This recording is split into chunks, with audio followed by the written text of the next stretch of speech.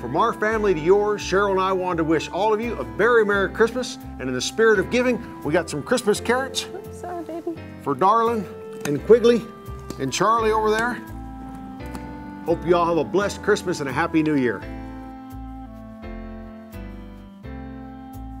Well, the chores are all done. The horses are all tucked away. It's Christmas Eve. Looks like we're going to have a white Christmas here in Reno, Nevada.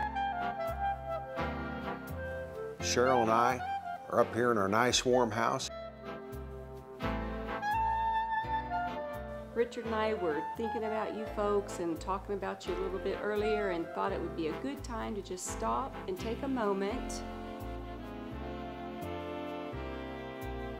And wish you a Merry Christmas.